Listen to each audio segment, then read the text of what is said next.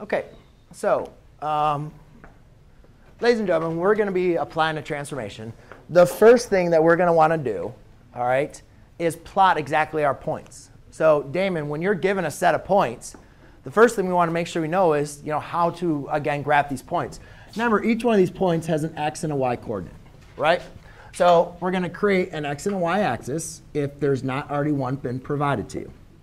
So here's our y-axis. Here's our x-axis, right? Now remember, then we can stagnate our points here. Remember, the negative in the left is to the negative, to the right is positive on the x-axis. Up is positive on the y-axis, and down is negative on the y-axis. So now all I'm going to do is I'm going to plot my points. But please, I'll say this again, and I'll say it nice and slowly to everybody to make sure. When you plot your points, you need to make sure you label them. OK? So first point is negative 7, 1. 1, 2, 3, 4, 5, 6, 7. So negative 7, negative 1. So that point's roughly going to be right there. And that is point E. What's also nice about doing this, if you guys have a quadrilateral, or not a quadrilateral, a polygon with many, many, many, many, many, many, many points, if you don't label them, then you're going to start forgetting on what you graphed, right? I can't even tell you how many quadrilaterals I've seen that they look like this because students forgot to label them, and then they just started connecting them all over, and they doubled them up. Yeah, I know. That's right. It's not even a quadrilateral, right? Or a polygon. All right. So now, here we have E. Now let's go to F. F says negative 4, 1, 2, 3, 4, down 4. 1, 2, 3, 4. So that's F. G is negative 3, 1. 1, 2, 3, negative 1. And then we have, all right, that's it. So we have a triangle. OK? So then we have a transformation vector. Why do I know it's a transformation vector? I can see that you guys can see how the difference of the parentheses or the giant. So that's going to be our transformation vector. Now, what exactly does this tell us?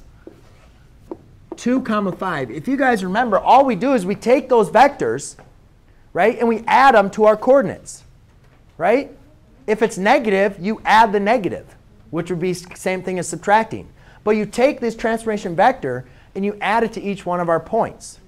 So what this is really telling us to do is to shift our image 2 units to the right, right? Because if it's positive, it's going to shift to the right. If I had negative 2, that means shift it 2 units to the left. And then 5 tells us to shift 5 units up. Now, if you guys just want to take each one of these points and just go, hey, here's G. Let me go 2 units to the right, and then 5 units up. 1, 2, 3, 4, 5. That's a very easy way just to find the new vector, or to find the new point, the image point. Just find G, and then find the transformations, shift over 2, up 5. You can also go ahead and apply the transformations. E prime is going to be negative 7 plus 2, comma, negative 1 plus 5. F prime is going to be negative 4 plus 2, comma, negative 4 plus 5. And G prime is going to be negative 3 plus 2, comma, negative 1 plus 5. So therefore, my new points, could you just leave that up there, please? So therefore, it's going to be negative 5, positive 4.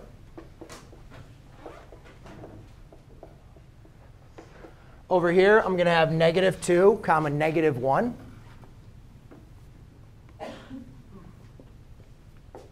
Here, I'm going to have negative 1, positive 4.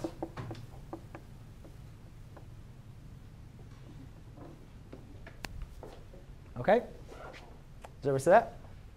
So those are going to be your now E, F, and G prime, which you guys can see, G prime, just for me moving it over to up 5, does that give me the point negative 1, 4? Negative 1, up 4. 1, 2, 3, 4. So it's really the exact same thing. You guys can apply your vector from each one of these points and shift them to the new one. Or you can use the algebra to find the new points and then just replot them. So f prime is -2, -1. And g prime is going to, or I'm sorry, that's g. No. E prime is, so g prime right there. F is -2, -1. That was f. I was right. And then E prime is -5, 1, 2, 3, 4, 5, up 4. 1, 2, 3, 4.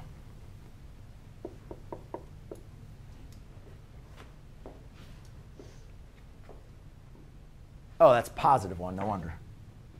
I was wondering why I got that wrong. That's f prime. And there you go. Now you guys can see the transformation of the graph. OK? Good.